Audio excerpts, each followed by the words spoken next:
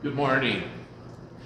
Good to have you with us this morning. We hope you had the opportunity to watch Christmas Eve worship sometime starting on late Wednesday through the weekend so far. We've had, what did you say, 77 views? 73. 73 views of the service. And I was talking to Debbie and I said, well, that's way more than 77 people because just by my family and my son's family, there are 13 of us. So it's probably well over 100 people who participated in watching our service on Christmas Eve. And special thanks to everybody who participated, and especially to our film editor, Debbie. You might have noticed the magical changing of parament colors during the recording because it was recorded over a stretch of about a week and a half. So some paraments were still Advent, but we did ultimately get to the Christmas Eve paraments. So thank you, Robert, for helping that to happen. We ended up, I believe, with 12 pigs, which will be sent away to other countries to help families and villages with security and stability. The Fair Trade Fair went well this year. Thank you for participating in that.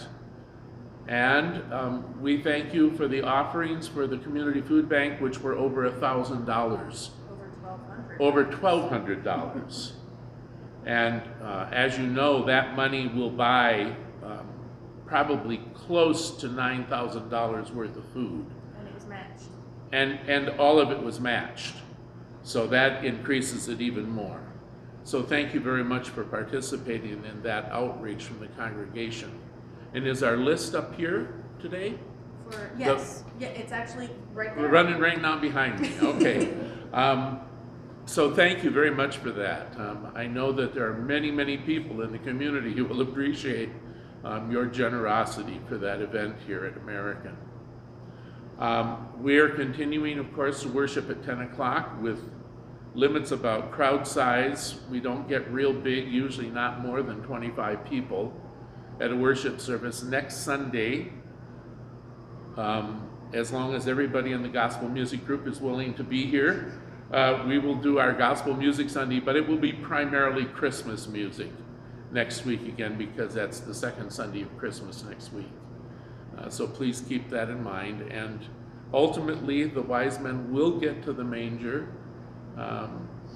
Robert and I were talking about this morning. He says, they're so slow. And I said, have you ever watched a camel walk across the desert? They're pretty darn slow. What? Yep. So, good to see you, David. How are you feeling? Better or so-so? So-so.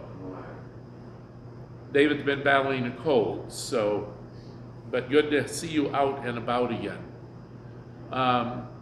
I'm trying to think what else. We have our regular offerings, white athletic socks, stable food items, non-spoilable food items for our food cart back there, and when that fills, it will go over to Grace St. Paul's food pantry, and they have operating hours just about every day of the week. So your gifts will not just sit there. Once we fill that cart up, we will take it where it will be given away. And sometimes it goes out from here even. And sometimes it even goes out from here. So please keep that in mind as you grocery shop or don't grocery shop, whichever your choice is. We just started last week ordering from Fry's for the first time. And my favorite pickup time is 7 a.m. because nobody else is out at 7 a.m. most of the time. So, and that's worked very well for us. As I told you, our children have told us, you're not going into a store. So we endanger the teenagers. We send them in. No, we don't. Not at 7 in the morning. None of them are out of bed until noon. So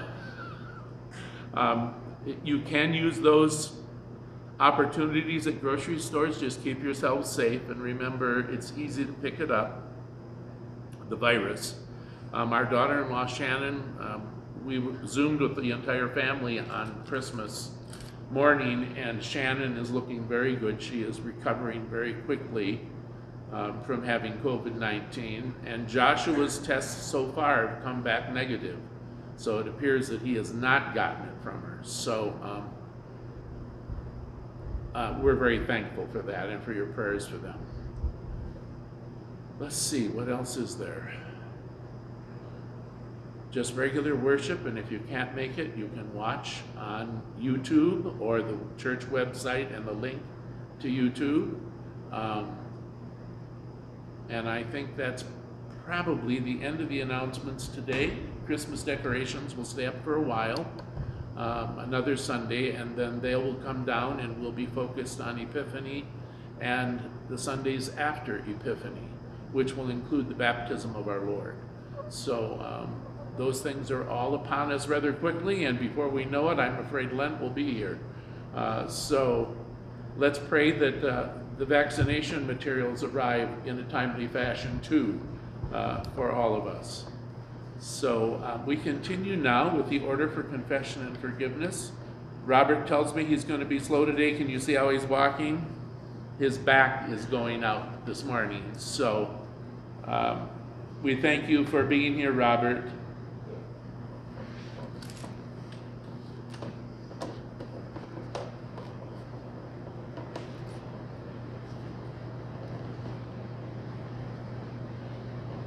In the name of the Father, the Son, and the Holy Spirit. Amen. Almighty God, to whom all hearts are open, all desires known, and from whom no secrets are hid, cleanse the thoughts of our hearts by the inspiration of your Holy Spirit, that we may perfectly love you and worthily magnify your holy name, through Jesus Christ our Lord. Amen. Let us confess our sin in the presence of God and of one another.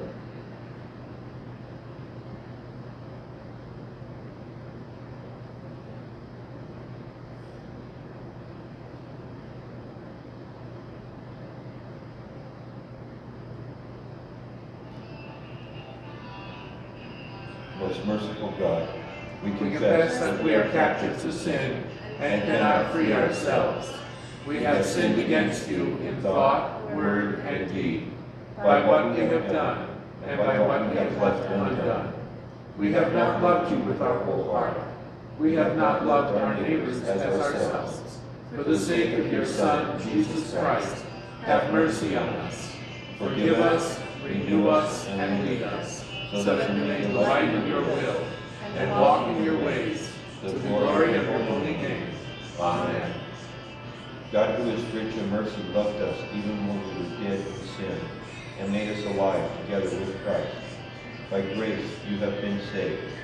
In the name of Jesus Christ, your sins are forgiven. Almighty God, strengthen you with power through the Holy Spirit, that Christ may live in your hearts through faith. Amen. We continue with our opening hymn, Joy to the World, on page 267. Heaven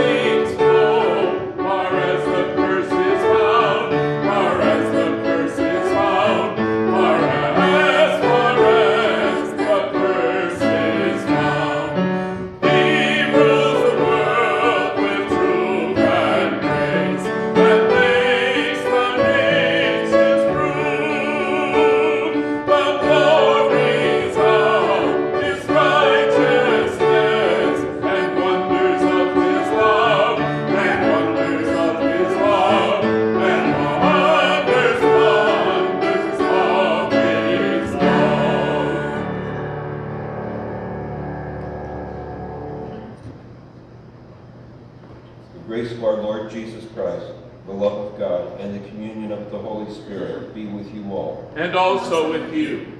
Let us pray. Almighty God, you wonderfully created the dignity of human nature, and yet more wonderfully restored it. In your mercy, let us share the divine life of the one who came to share our humanity, Jesus Christ, your Son, our Lord, who lives and reigns with you and the Holy Spirit, one God, now and forever. Amen. Our next hymn is 279, verses 1, 2, and 4.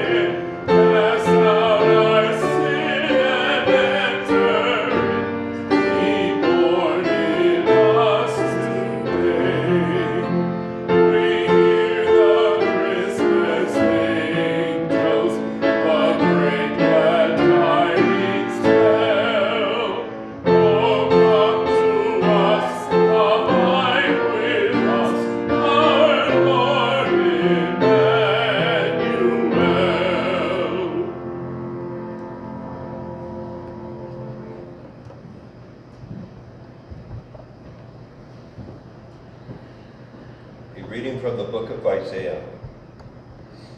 I will greatly rejoice in the Lord. My whole being shall exult in my Lord. For he has clothed me with the garments of salvation. He has covered me with the robe of righteousness. As a bridegroom decks himself with garland, and as a bride adorns herself with her jewels. For as the earth brings forth its shoots, and as a garden causes what is sown in it to spring up, so the Lord God will cause righteousness and praise to spring up before all the nations. For Zion's sake, I will not keep silent, and for Jerusalem's sake, I will not rest until her vindication shines out like the dawn, and her salvation like a burning torch. The nations shall see your vindication, and all the kings your glory, and you shall be called by a new name that the mouth of the Lord will give. You shall be a crown of beauty in the hand of the Lord, and a royal diadem in the hand of your God. Here ends the first reading. The second reading is from the letter to the Galatians. But when the fullness of time had come, God sent his Son, born of a woman, born under the law, in order to redeem those who were under the law, so that he might receive so that we might receive adoption as children. And because you are children, God has sent the Spirit of his Son into our hearts, crying, Abba, Father. So you are no longer a slave, but a child. And if a child, then also an heir through God. Here ends the second reading.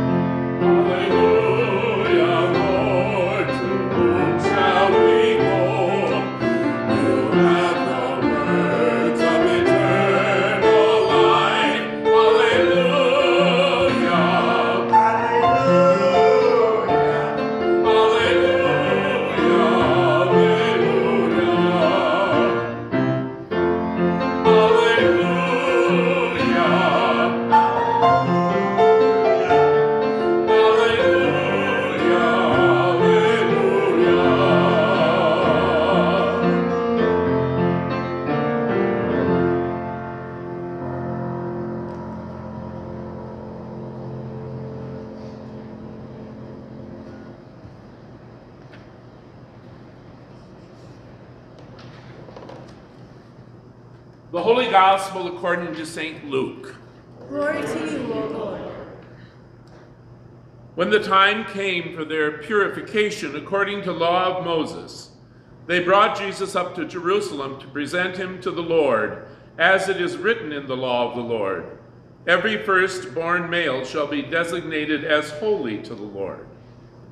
And they offered a sacrifice according to what is stated in the law of the Lord, a pair of turtle doves or 2 young pigeons. Now there was a man in Jerusalem whose name was Simeon. This man was righteous and devout, looking forward to the consolation of Israel, and the Holy Spirit rested on him. It had been revealed to him by the Holy Spirit that he would not see death before he had seen the Lord's Messiah. Guided by the Spirit, Simeon came into the temple, and when the parents brought in the child Jesus to do for him what was customary under the law, Simeon took him in his arms and praised God, saying, Master, now you are dismissing your servant in peace, according to your word. For my eyes have seen your salvation, which you have prepared in the presence of all people, a light for revelation to the Gentiles and for glory to your people Israel. And the child's father and mother were amazed at what was being said about him. Then Simeon blessed them and said to his mother Mary, This child is destined for the falling and the rising of many in Israel, and to be a sign that will be opposed, so that the inner thoughts of many will be revealed, and a sword shall pierce your own soul too. There was also a prophet, Anna, the daughter of Phanuel of the tribe of Asher. She was of a great age, having lived with her husband 7 years after her marriage, then as a widow to the age of 84. She never left the temple, but worshipped there with fasting and prayer night and day. At that moment she came and began to praise God and to speak about the child to all who were looking for the redemption of Jerusalem. When they had finished everything required by the law of the Lord, they returned to Galilee, to their own town of Nazareth. The child grew and became strong, filled with wisdom, and the favor of God was upon him. The Holy Gospel of the Lord. Praise to you, O Christ. Now, of course, if you follow the gospel stories in Matthew and Luke about Jesus and what takes place in what order, this seems a little out of order. It doesn't seem like they went on Jesus' 8th day to Jerusalem to have him blessed. They may have indeed gone to a synagogue to have that done, but the journey to Jerusalem would have been very difficult. And we're told that the wise men find Jesus in Bethlehem, not in Nazareth. So just remember this, chronologically, the Gospels are not in order. They tell us some very differing stories in terms of timelines. But that doesn't mean that these things did not happen. So just keep that in mind as you read this and kind of went, this seems a little off to me. It just happens to be the way the church here decided to use it. Our next hymn is "It Came Upon a Midnight Clear," verses 1, 3, and 4. And if you would prefer the hymnal, I think you have the number there for it, 282.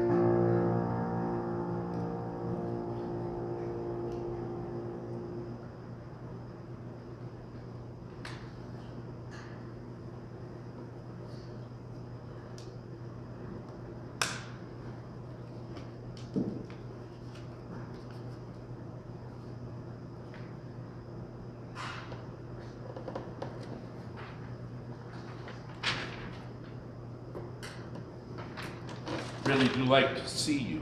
There you are. When I wear the other glasses, you're just kind of a blur out there.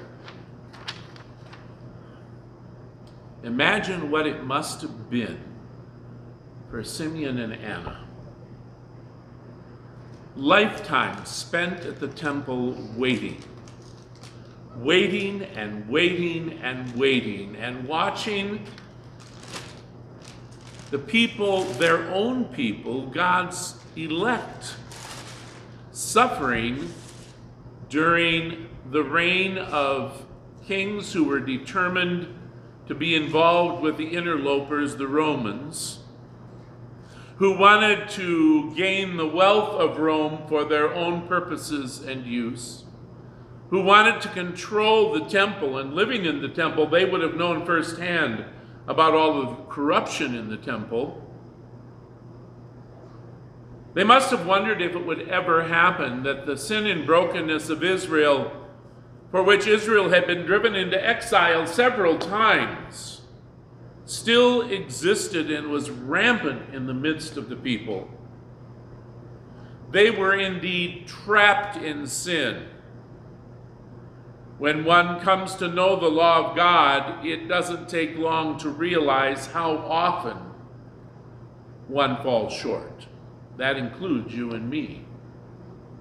We are trapped by that sin, that breaking of God's rule for our lives. And so God chose to correct the problem. And I don't know about you, but I'm really happy God didn't just choose to go, all right, it's all done. The whole thing is finished. It didn't turn out the way I expected it, but that's not how God operates. God saw the problem with the freedom of the will of people, the freedom of the will to reject God's rule for life and civilization, for how people should live with God and how people should live with other people. That is, after all, the intent of the law. It's to create and we'll go right back to the Bethel Bible series, it's to create the harmony that God created all things with originally. That's the purpose of the law.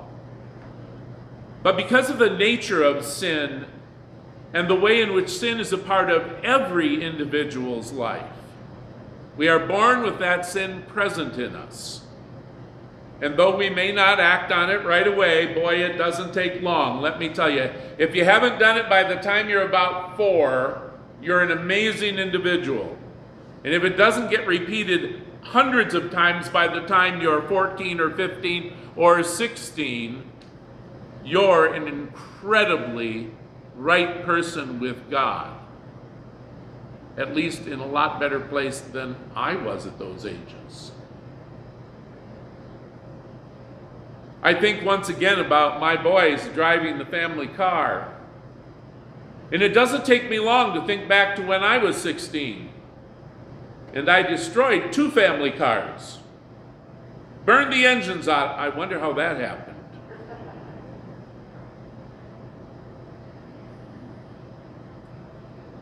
And I wasn't a bad kid.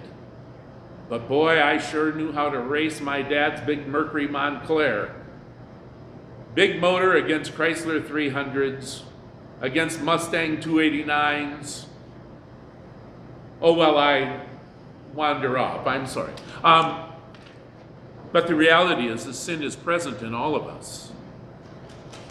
I had a strong relationship with God as a teenager, president of 2 youth groups at the same time in town. The one where my parents attended church and the one where Melody attended church. And then in addition, we attended the Episcopal Church youth group and we attended the Methodist Church youth group. Can you tell how big the town was we lived in? There was almost nothing else to do except race down Main Street in the car or go to Christian youth groups on weekends. Yeah, we had basketball and football and dances too, but those only last a short time.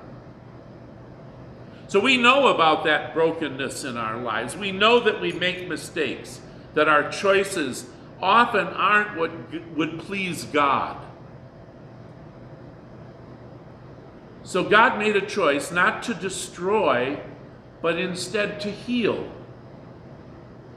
And God's choice wasn't to come down in the fullness of himself, which no one could have stood, and just make everything right on the spot, but instead to give people, his people and all people. You notice Simeon said Gentiles and Jews, not just for Jews, but for all people, non-Jew and Jew alike, that God had sent his Savior for all people. But freedom of the will comes in again, because we can choose not to participate. If we participate in this relationship with God through the birth of this child in Bethlehem, starting from the tiniest of beginnings and growing up and maturing and then reaching out in about a 3-year or so ministry to bring God's truth and healing and powerful grace to the lives of people. If we choose, we can walk away from that. But the choice to follow, that choice comes from the Spirit. It is only by the power of God's Spirit as our daily guide that you and I have the gift of faith. It is only by the Spirit that we can believe in Jesus Christ. Without the Spirit, we're lost. Because we're going to, according to Simon and Garfunkel, go slip sliding away. Some of you may remember that song. Debbie can't, she's too young. From the late 60s and early 70s. You and I are in a place where we could never be on our own because of the gift of the child of Bethlehem, because of God's gift of his Son, because of God's grace and love for all people's lives. God chose not to destroy, but instead to heal and offer an opportunity for a change of heart. And it doesn't mean that we don't still get it wrong sometimes, but because we have faith through the Spirit in Christ, we can return as often as necessary to confess and to have a contrite heart for the times that we did not do what we were supposed to do. On Christmas morning, I got a card from Melody. I'm not nearly as good as that card said. But it was how she felt about my life and my ministry. And my boys always ask me, "Are you okay?" And I say, my tears aren't tears of sadness, though I've had those from time to time. My tears are tears of joy and thanksgiving to God. Stop and think how we have gotten through 2020.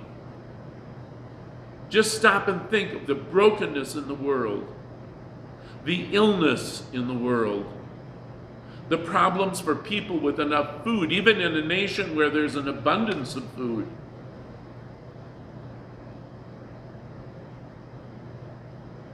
It's folks who grew up like Carmelita in a mountain village in Mexico who learned how to live with the barest minimum and to know joy in their relationship with Christ.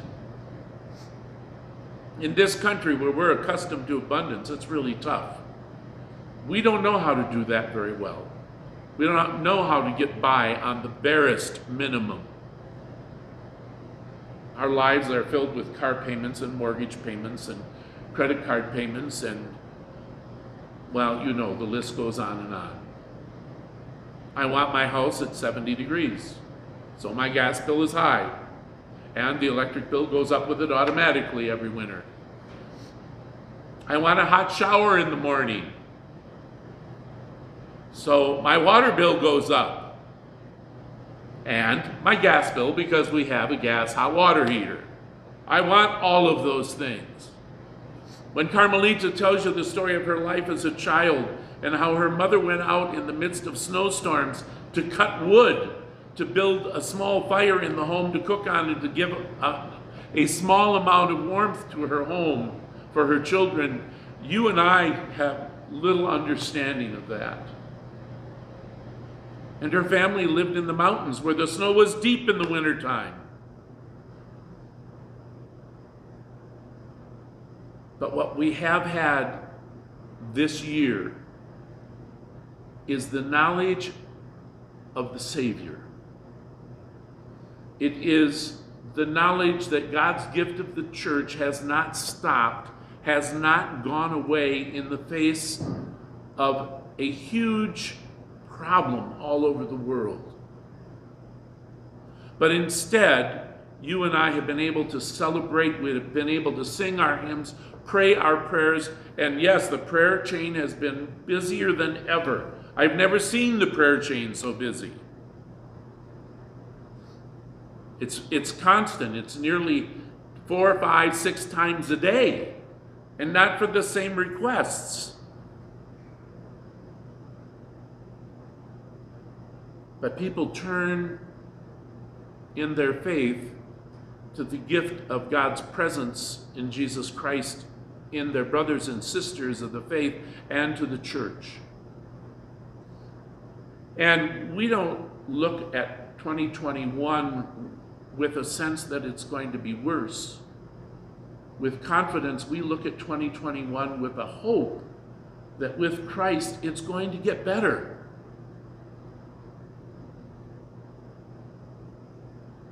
You know, we sing, "O Little Town of Bethlehem," and it came upon a midnight clear, and we think about the darkness those hymns talk about.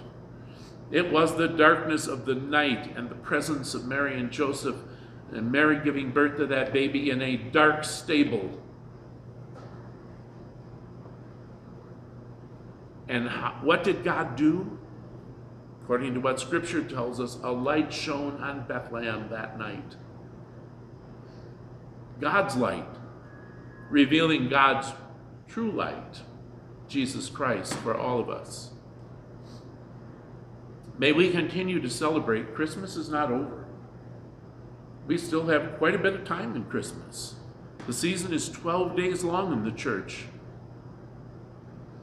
And like another I've heard say this, it's God's intent that the spirit of Christmas stay in our lives and hearts year round.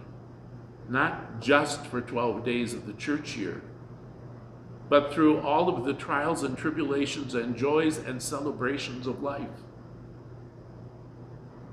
It is the presence of Jesus Christ which helps us to set aside the tribulations of sin and know instead the triumph and joy of being right with God through our Savior.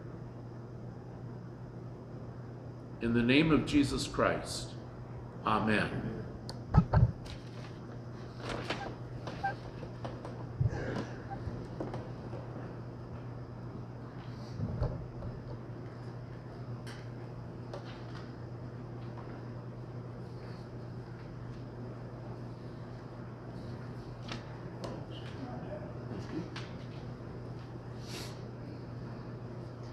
With the whole church, let us confess our faith. I believe in God, the Father Almighty, creator of heaven and earth. I believe in Jesus Christ, God's only Son, our Lord, who was conceived by the Holy Spirit, born of the Virgin Mary, suffered under Pontius Pilate, was crucified, died, and was buried. He descended to the dead. On the third day he rose again. He ascended into heaven. He is seated at the right hand of the Father, and he will come to judge the living and the dead. I believe in the Holy Spirit, the Holy Catholic Church, the communion of saints, the forgiveness of sins, the resurrection of the body, and the life everlasting. Amen. Let us pray now for the whole people of God in Christ Jesus, for God's creation and for the church. Gracious Lord, we continue to be in awe and wonder at the gift that you sent in this tiny infant born in Bethlehem in a stable and laid in a manger. We stand in awe of the power of his life, of his presence with the least, the last, and the lost, his presence in the midst of the tribulation of his own people under the thumb of Rome, of his willing heart and humility to allow himself to be sacrificed for the sin of all humankind, to set us free, so that the burden of sin is no longer a burden. It is not a yoke on our shoulders. It is instead the yoke of God's love through Christ, which we wear and carry, which is no burden at all. Be in our lives every day, Lord Jesus. Let your Spirit guide us. Let it be her yes in our lives to your presence and your gifts of life, forgiveness, and salvation.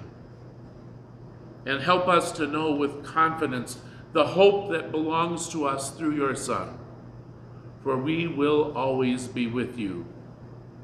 You were here yesterday, you are here today, and you will be with us in every one of our tomorrows, including that very last one and our last breath when you carry us home. Hear us, O God.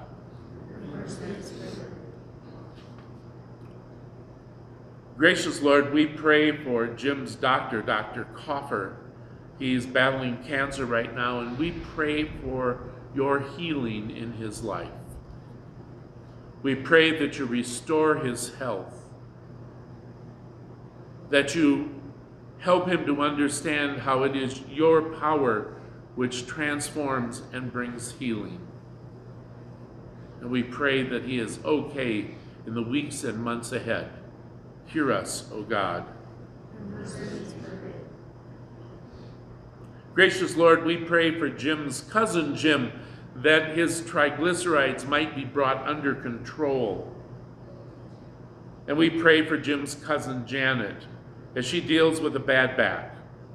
We pray for your continued healing, courage, and strength for her as she does the exercises she needs to do. And we pray for Jim. Here, practically without fail throughout the year, Sunday in and Sunday out, now he needs your healing for his eye. And we pray for that healing to be full and whole. We pray for Jim as he continues his ongoing battle with kidney stones. We pray you'll guide doctors to find a way to take care of that health issue for him. Hear us, O God. Gracious Lord, we pray with thanksgiving that David is here with us today. But we pray for your continuing presence and healing for him, as well as for Julie. We pray that you'll be with Mark and Leanna in their work, that they will find that work meaningful, they will always find it appropriate, and that they might give you thanks for having the opportunity to be employed right now. We pray for Dave's business, that you'll be in the midst of that business, helping it to grow. It is certainly an opportunity for Dave to give witness to your presence and love in his life, which he does frequently. We pray too for Dave's cousin Candace and for Jerry Morris for healing. We pray for Linda, who is in care, and we offer prayers for Candace and Lisa and Alexis in Hawaii, that you will be with them to sustain and keep them. And we thank you that they're able to worship with us so many thousands of miles away every Sunday. Be with them to help them weather through and find a permanent home so they can get out of the apartment. Hear us, O God.